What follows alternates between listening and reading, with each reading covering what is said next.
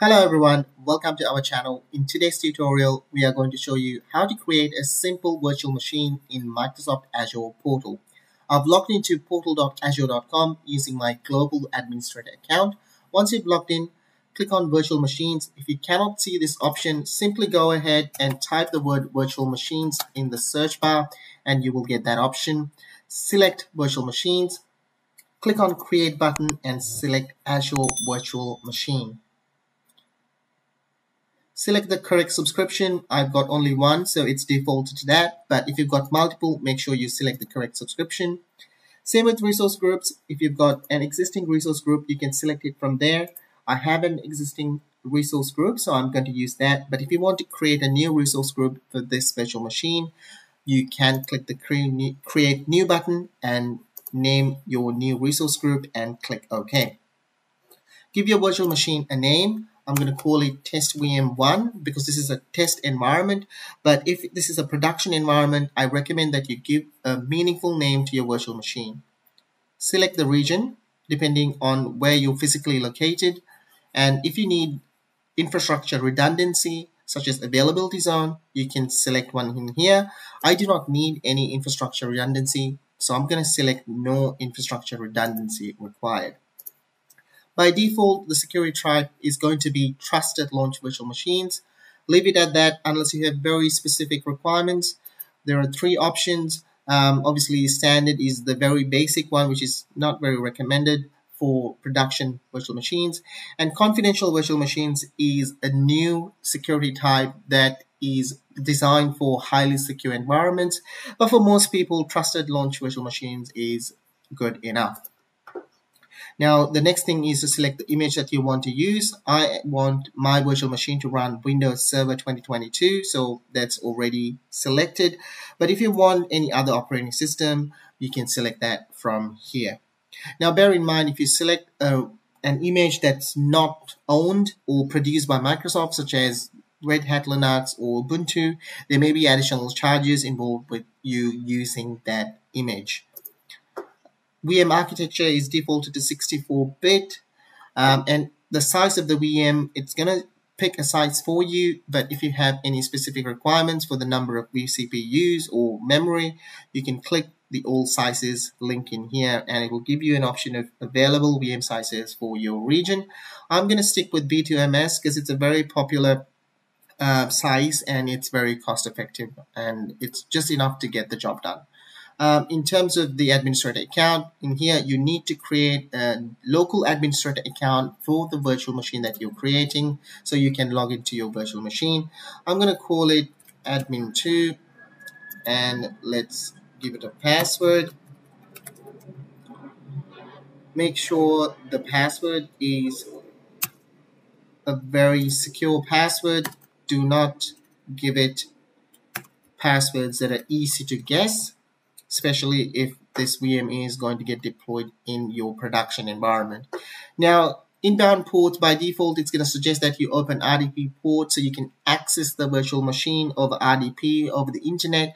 But make sure that you restrict this to allow RDP only from your source IPs, which I'm going to show you how to do after the VM is created. So never ever allow RDP to everyone over the public internet, otherwise you're going to create more problems for you, especially with brute force attacks.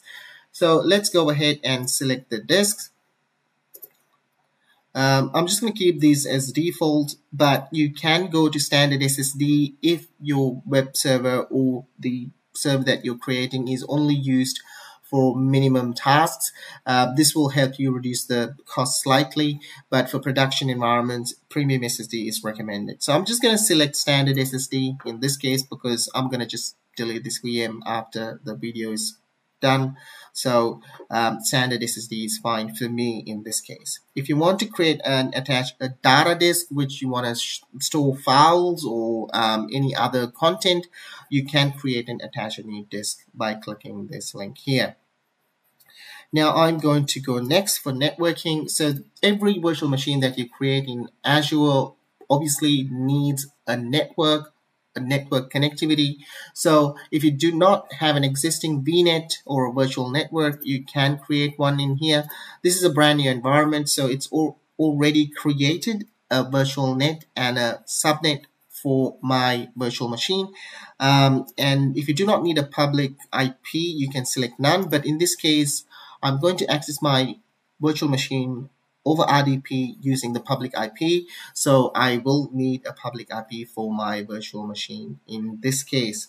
Now, there's another way that you can access your virtual machine over the internet using Azure Bastion, but that is going to cost you more money because that's a paid service provided by Azure without you having to attach a public IP to your virtual machine. I will show you how to use Azure Bastion in another tutorial, but for now, I'm just going to stick with a public IP.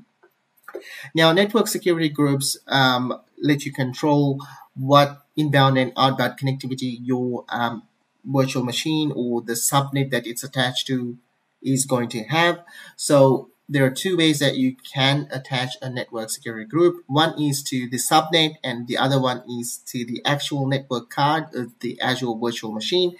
It is highly recommended that you do this on the subnet level, not on the actual NIC level of the VM. But for this particular tutorial, I'm just going to stick with basic because I'm just going to attach the NIC to the network card just to show you how it works.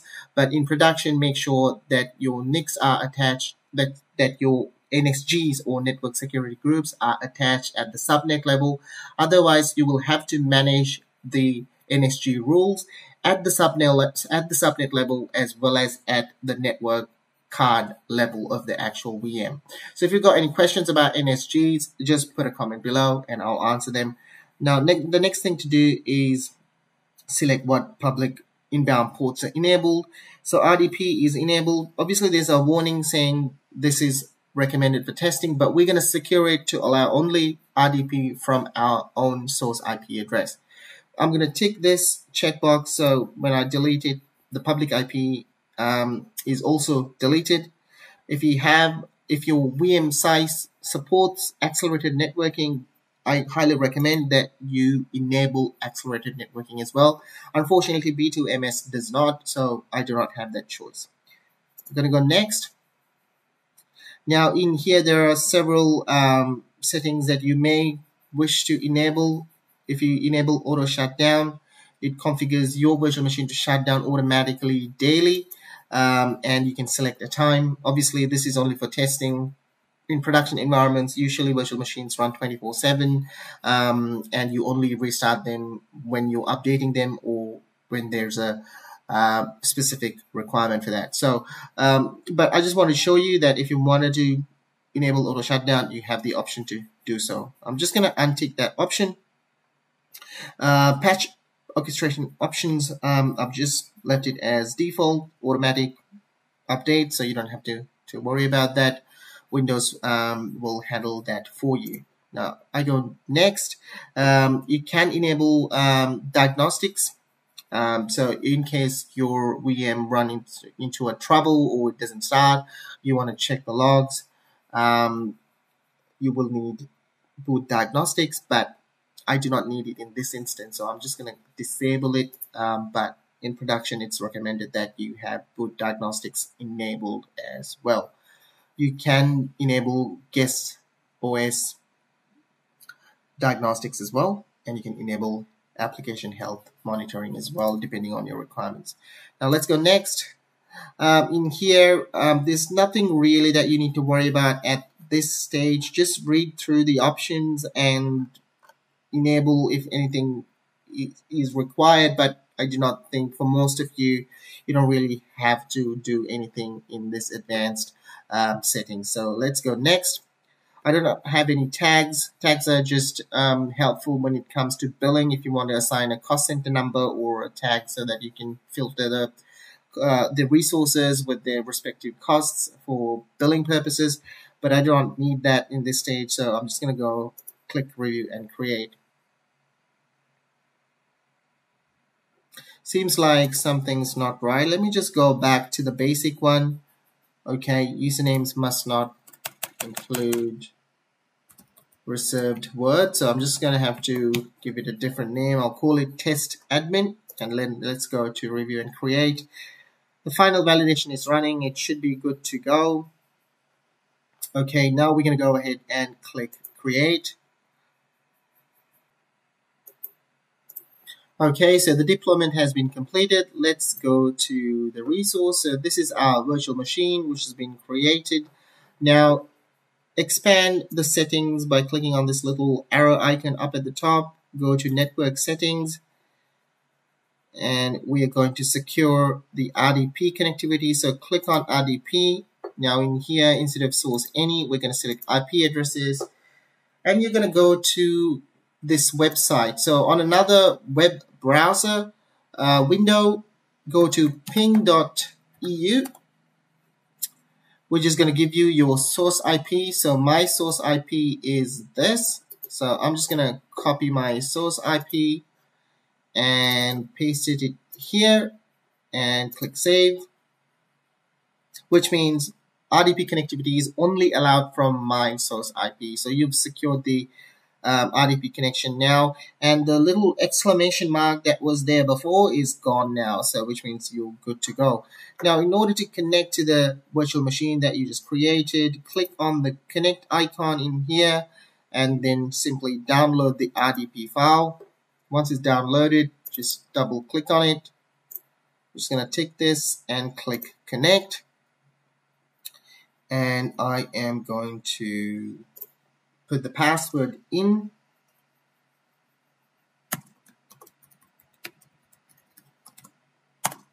Hit enter and just take this. You're getting this because you do not have the certificate installed on your local computer for this remote computer that you're connecting to, so it's thinking that it is not safe to connect. But in order for you to get rid of this, you can just simply add the certificate of this remote computer to the trusted certificates of your local computer. If you want to know how to do that, I can do another video for that at a later stage. So just put a comment below if you want to know how to do that. I'm just going to go and click yes, and we will be connected to our virtual machine in a little while.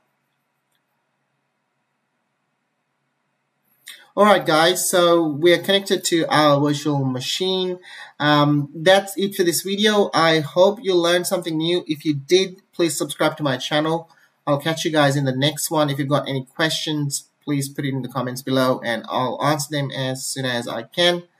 Until next one, take care and have a good day. Bye-bye.